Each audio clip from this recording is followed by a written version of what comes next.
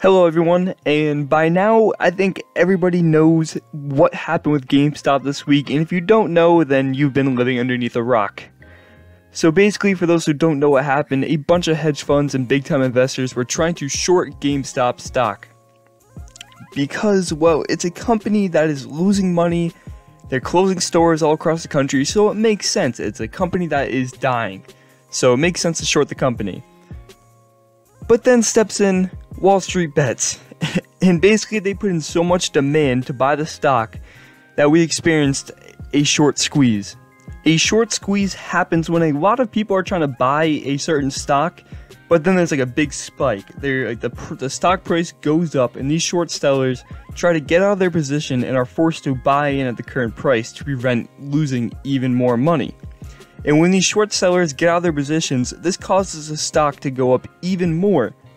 And then as the price continues to go up, more and more short sellers keep on selling out of their position, which makes the price go up even more. And the whole cycle continues until something breaks it or until all short sellers have completely failed.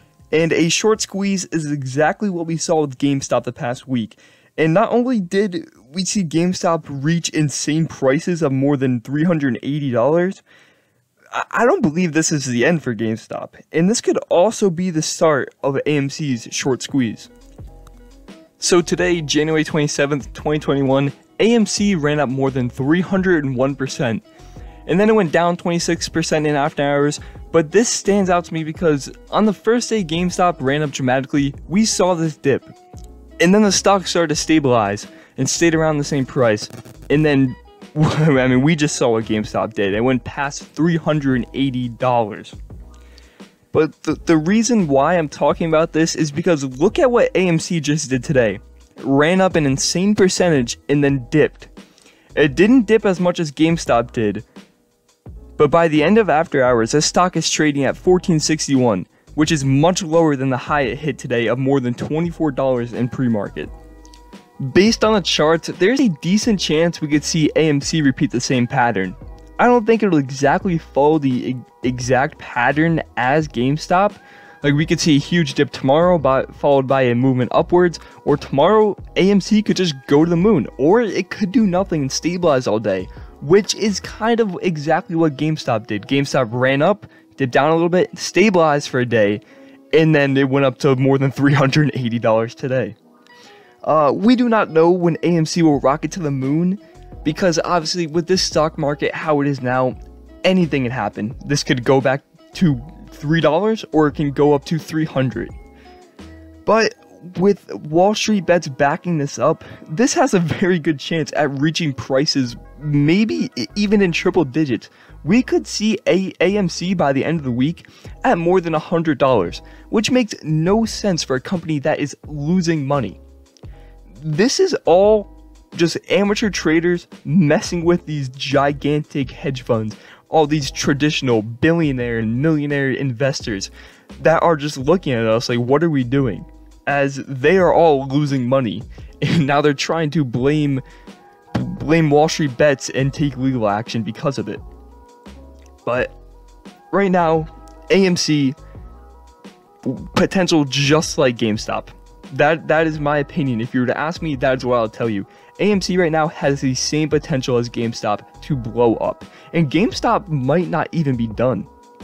Like I said in my video before, GameStop has potential to run up to more than $500, either tomorrow or on Friday.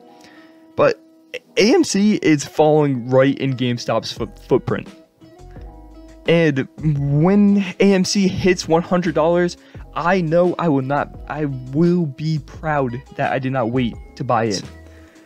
And another thing I want to add is, so for a little bit of time before after hours ended, Wall Street Bets Discord, their Discord server, was completely banned. And I also heard their subreddit went private, but I'm not 100% sure on that. But because of this ban, this made people who were in GameStop and AMC because of Wall Street Bets very uncertain. And we had a sell-off, and GameStop at one point went down to around $250, and AMC went as low as $11. But before after hours ended, Wall Street Bets Discord was back and unbanned, and their subreddit was up and working. So this made investors confident again, and we saw both of these stocks go back up, with GameStop closing at $292 and AMC closing at $14.61. And then now we're gonna go and take a look at AMC stock, and we see today. It had this this giant growth where it went up 301% today. But it had that dip early in the morning where it went up to about about $22, $23. And then trading right now, it's at $14.61. So we saw this go down, it dipped down and then stabilized. And it stayed around the same price, within like a $2 or $3 range of the same price throughout the entire day. So AMC stabilized. Now tomorrow, could stabilize, and then Friday we see it to the moon, just like the same pattern as GameStop. Tomorrow could go to the moon, or anything that happens could also crash back down to zero. So there is a similarity between both these stocks, and the thing is, at the same time, Wall Street Bets is providing this confidence with these stocks that people and investors are like, oh, well, like Wall Street Bets, look what they just did with GameStop. Now look what they're about to do at AMC. This is allowing people to more confidently put in their money and squeezing the short sellers out of this, which will cause this just to go to the moon. One last thing before I end this video. Traditional investors and hedge funds are mad, and they're very mad. They're extremely butthurt that a bunch of Robinhood amateur traders are causing them to lose money. They have lost more than $6 billion